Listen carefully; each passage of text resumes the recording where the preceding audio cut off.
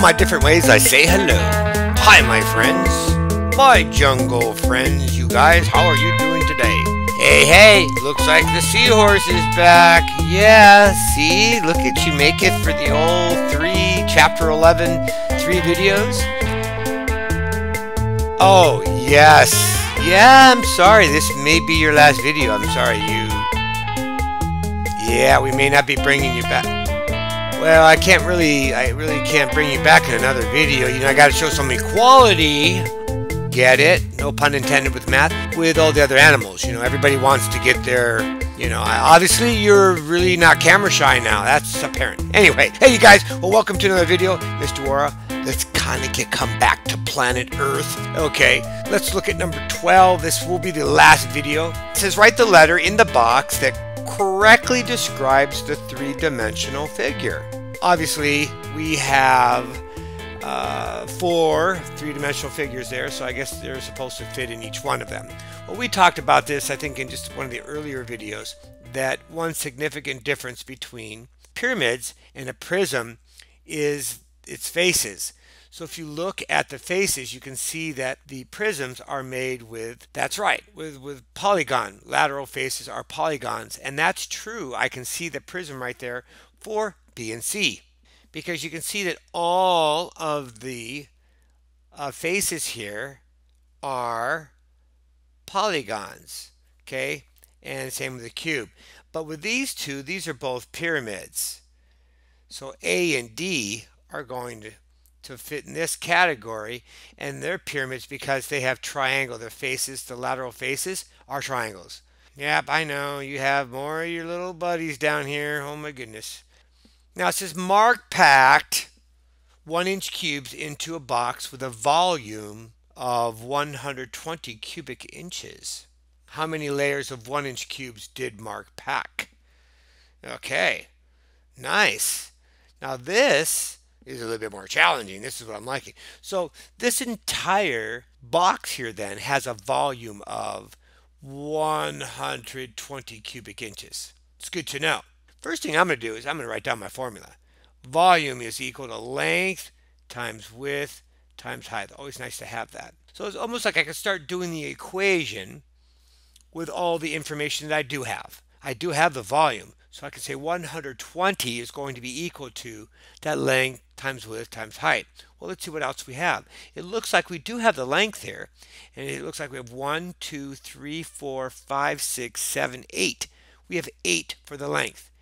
8 inches, that is. But now we're going to multiply that by the width. Do we have the width? Yes, we do.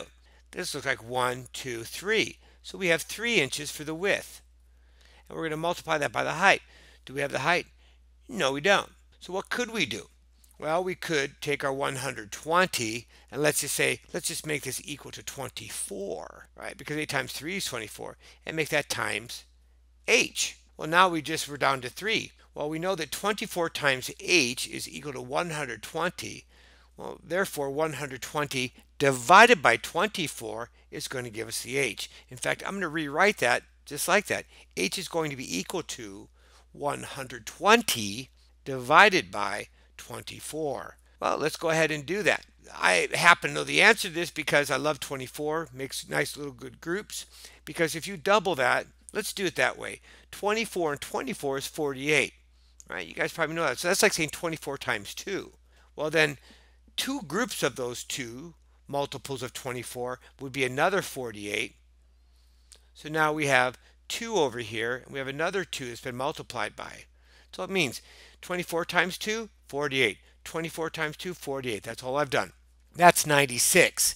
Now you can see that 96, 4 more than 20 is going to give you your 120. So that's almost saying just 1 more. We'll put 24 right there. Now what do we have? We have 5. Is that true? Let's see. 20, carry the 2, it sure is. So we're going to have 5 layers then. 5 layers, that's our height. Cool, I like that problem. Oh, what do we have here? A composite figure is shown. What is the volume of the composite figure? We've done this kind of work before. Okay, you guys are kind of, what's this guy here doing? You know, you're supposed to kind of say, I know you're out of the way, but you really are kind of in the way. Well, we'll put you there. And I know you just barely stay out of the way there. We'll leave you. I guess we could write in between you guys. Let's see. All right. It looks like we just have two rectangular prisms. We have that one there, you see, on the bottom, and we have one on the top. It can be divided two different ways. Let me take a look at the dimensions. For the bottom rectangular prism, we have a length of 10 centimeters. We have a width of 6 centimeters, and we have a height of 4 centimeters. So we have all that information. And then I think that's how I'm going to do that bottom one. And then I think I'm just going to do the next step and then do that one. And that it looks like we do have the length of 4 centimeters. We already have the width is 6 centimeters because that's the same below. Do you see this? Yes. Okay. They're all the same length again because they all have right angles. So we have that, but do we have the height? We don't. But what they did give us on the step there, though, the height there in between was 3 centimeters, and that's 4. So I guess indeed, no, they did give us all the information. They're making these problems pretty easy. So it looks like we have everything we need. Let's go ahead and write out our formula. So I'll do two of them. I'll put volume is equal to, again, I always like to put my formula down. I know. So the first one is going to be 10 times 6 times 4. And the other one's going to be, let's see here, we have the length, which is going to be 4 times 6 times 3. Yeah, this is some nice numbers here. 24 times 3 is 72. Here we have 24 times 10 is 240. I can actually add them from right here. I have 2, 11, carry the 1. Looks like I have 312. 312 cubic centimeters. Yeah, I think I like that. I think I like that answer. I'm going to keep it. And I'm going to say it's my final answer. Looking at it as I double check my work. Looks good. Yoo-hoo, yeah. What do we go? Woo-hoo, yeah, yeah. Okay. Moving on. Number 15. Hello there, seahorses. Anyways, this is for numbers 15A through 15C. Write the name of one quadrilateral from the tiles to complete a true statement. Use each quadrilateral only once. So they put once only. Okay. A blank is always a parallelogram. Okay. A blank is always a rhombus. And a blank is never a parallelogram. Okay. I'm sorry, the one that stands out to me almost immediately is this one here. The trapezoid. It's never a parallelogram because according to Go Math and the state, a trapezoid has exactly one pair of parallel lines, and a parallelogram actually has two sets. So we'll put trapezoid in here. And something here is always a rhombus. Well, you know, on that one there, I remember that we had this in the previous video, didn't we? That a square can always be a rhombus, but a rhombus can't be a square. So a square would go here. Well, now it's kind of process of elimination because we did trapezoid, we've done square. But is that true? Is a rectangle always a parallelogram? Actually, that is true. Every rectangle that you could ever draw in the whole world until you were 80 years old, that's right, would always be a parallelogram. Cool. Yeah. Woohoo! Yeah, yeah. Moving on. Says Megan's aquarium has a volume of 4,320 cubic inches, which could be the dimensions of the aquarium. Mark all that apply. Okay, I'm glad they use that word dimensions because we've been using that. We've talked about dimensions, the length, the width, the height. Now here in this case, we have to mark all that apply. This is one of those where you just have to start multiplying, right? Now, 16 times 16, you might think this is kind of strange. I just happen to know that that's 256. Could I take 256 and multiply it by 18? I could. Now, just so you know what you would normally do, you could multiply it through. Let me do it right over here. So you just know. So we have 36. I'm going to carry the 3, 6, and then that's going to be 96, right? Placeholder, 6, 1, 6, 15, carry the 1. There's our 256, like I mentioned. In here, we're going to go ahead and multiply it through. And we could do an estimate, but I think we'll just go ahead and do it. 8, carry the 4, that's 40, 44, carry the 4, that's 16, that's 20. Okay. Now I'm going to go ahead and put in my placeholder. Okay, now I have 6, 5, 2 because this is the identity property of multiplication. Makes that kind of nice. For multiplying, now I'm just going to add, and the 10 carry the 1, 6, 4,608. Well, no, A, sorry, you were close, but you didn't make it. Sorry. B, looks like we have 14, 18, 20. Here, at least I would multiply the 20 last because here's your double. That would make that easy. So if I do 14 times 18, that's 32. Carry the 3, 8, that's 11. Placeholder. That's right. And then I have 4 and 1. Again, the identity property. I'm adding. So I end up with 252. Now, if I were to double that number and give it a power of 10, well, 252 double would be 4, what is that, 5,000? No, 504. I'm thinking, and then you throw on the 0 because it's a power of 10. So I basically said 252 times 2, did my simple fact, and then multiply it by 10. That's all I did. We did this in an earlier lesson, so this should seem like a review. But no, B didn't make it either. B was just a little bit too large. Okay, we're not having much luck so far. So let's look at C. 12 inches by 15 inches by 24. You may just have to multiply all of that through. Let me just go ahead and I'm going to go with, on this one here, I think I'm just going to go with the 12 by 15 first. Numbers seem they might be easier. 10, 5, 6, placeholder 2, 1. And we end up with 180. And then 180 will come way over here. Times 24, get 0. 8 times 4 is 32. 4, and that's 7. Placeholder, and then end up with 0. 16, carry the 1, that's 2, that's 3. End up with, how about that, 4,320. Okay, C looks good.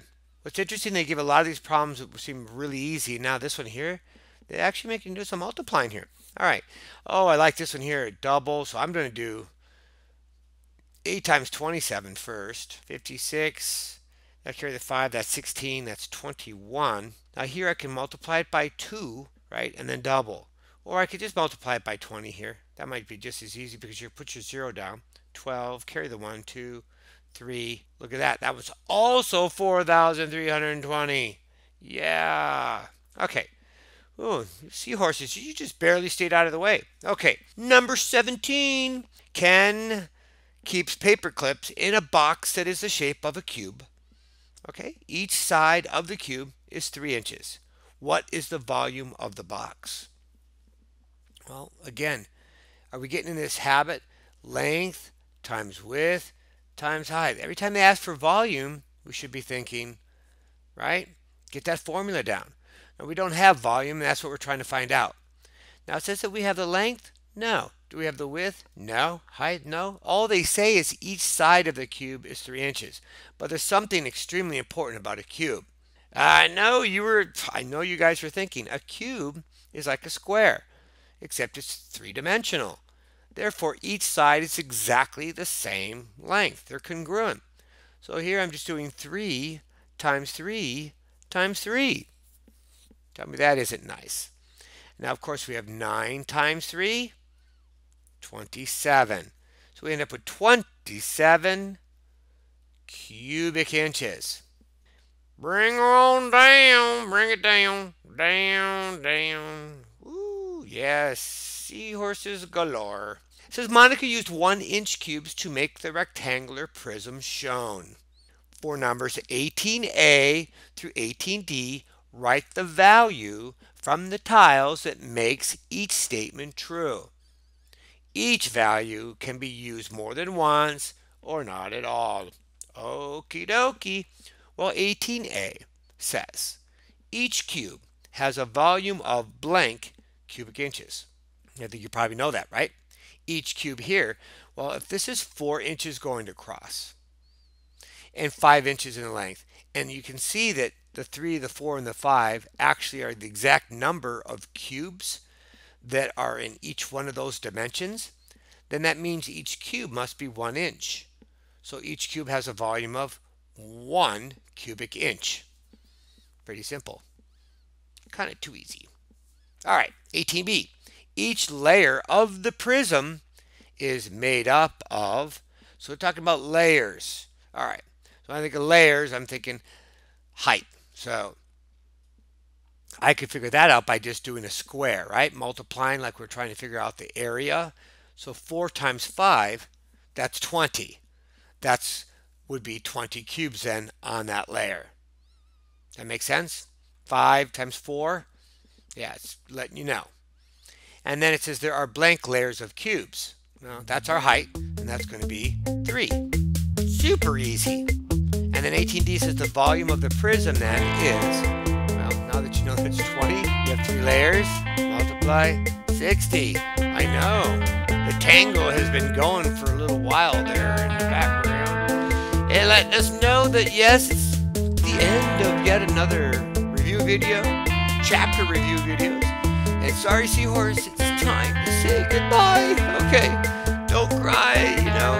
You wouldn't know if you're crying anyway because you live in the sea, okay? So anyway, but with that, my friends, it's been a lot of fun.